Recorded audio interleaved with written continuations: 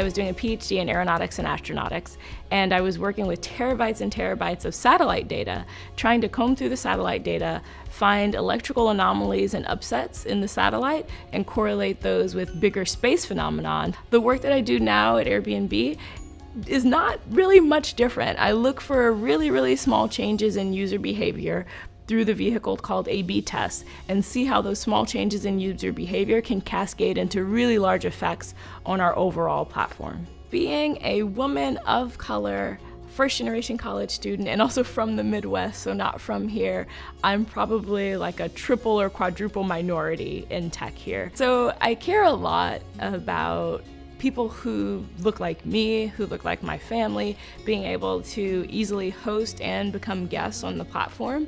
And so what data science enables is for our teams to work on the problem of making sure that really anyone belongs anywhere, no matter what they look like, no matter their background, there is a host and there is a home for you. And data is really the driving force to enable that type of change. Recently, I was at a conference recruiting for Airbnb, and I was recruiting other technical women, and I had people approach me at our booth and assume that I wasn't an engineer, and that was really hurtful.